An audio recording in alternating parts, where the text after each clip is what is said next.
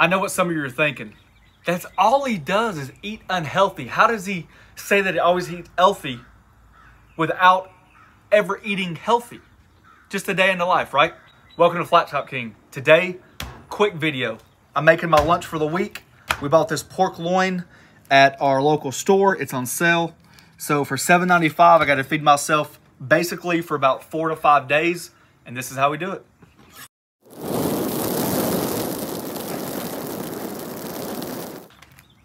I don't rinse, wash, or even cut off the fat. I'm going to cut these in nice steaks.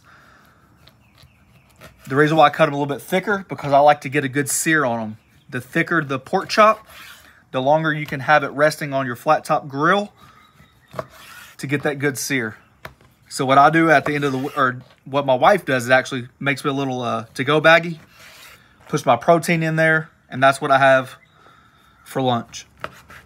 Just protein. Just protein, yep.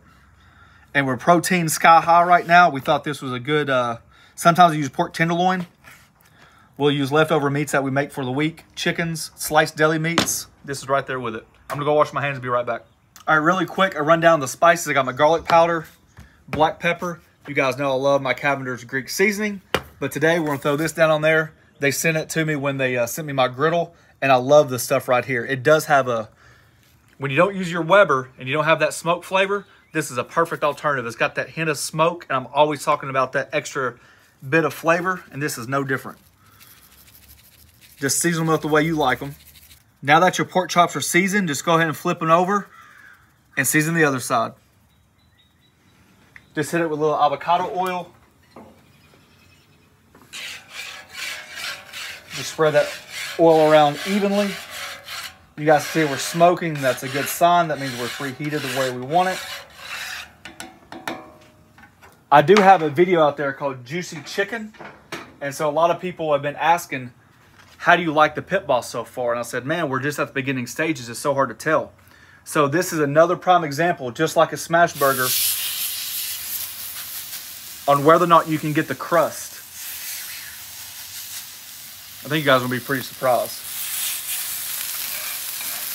You guys may notice me using this wood spatula. I got it from Early Wood. I found it online at Amazon. Basically, the reason is I've been frustrated with the fact that food is not coming off as easily as what I would like. When you have a regular rolled steel griddle, you just take that scraper, scrape right over it, and it seems like it comes right off. With this non-stick ceramic coating griddle surface, food tends to stick more than what I would think. With that being said, it's easy to come off if you got the right tools. Wood is in between silicone and metal, okay? It's not as harsh as metal. This is a soft wood, but it's a little bit stronger than silicone. And so what I'm doing, oh yeah, see that good crust? You see that fond right there? You see that, honey? Mm-hmm. Look how easy that just came up. And that's what I've been looking for right there. This griddle is an excellent griddle for anybody, for any cooking stage in their life, right? A lot of people don't want to deal with a hassle. This is a great alternative if we can get the food up. And this might be the secret. You got to let me use it to see what I think. Just give me a couple of tries, a couple cooks and stuff like that to get used to it, to see if this is something we'd recommend. Comes right up. I mean, just right up. Now that I just flipped them, I talk about all the time residual heat. Well, the one advantage of this that my Camp Chef does not, it's got the lid that closes, right? So what I want to do is just go ahead and turn off the heat completely and then close the lid. Just like that. Now it's going to create that oven effect. It's going to finish cooking our pork. We're going to shoot about 142 to 144 is probably going to be my guess. And once they're done, we're going to pull them, and that's lunch for me. Look how juicy these things are on top. That's the ability to be able to turn off the heat and close the lid and allow these pork chops just to have enough residual heat to cook all the way through. So that way you're not cooking dry meat. All right, really quick, now I got those off and you guys are interested to see how easy it is to clean. So my flat top has cooled down just a hair. I'm gonna add just a little bit of water. It's almost like the deglazing effect. And now with this scraper, you guys can see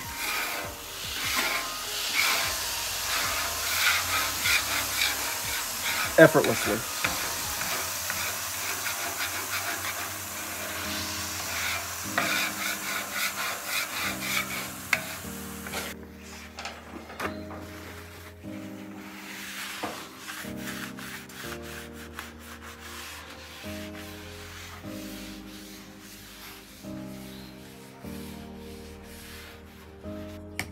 All right, enough of that jibber jabber. Juicy pork chops. This is my lunch. So you don't want to eat too many of them. no. This is lunch for the week.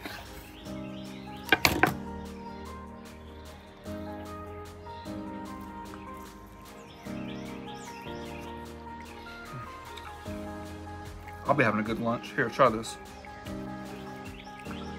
What is that, $2 a day? You can even buy a combo now for $8. That's good, baby. Healthy protein, clean, good crust. Yep. Little sneak peek behind the scenes. That's what I eat for lunch. Thanks for watching. Don't forget to press that subscribe button, pound the notification button, share it with your friends.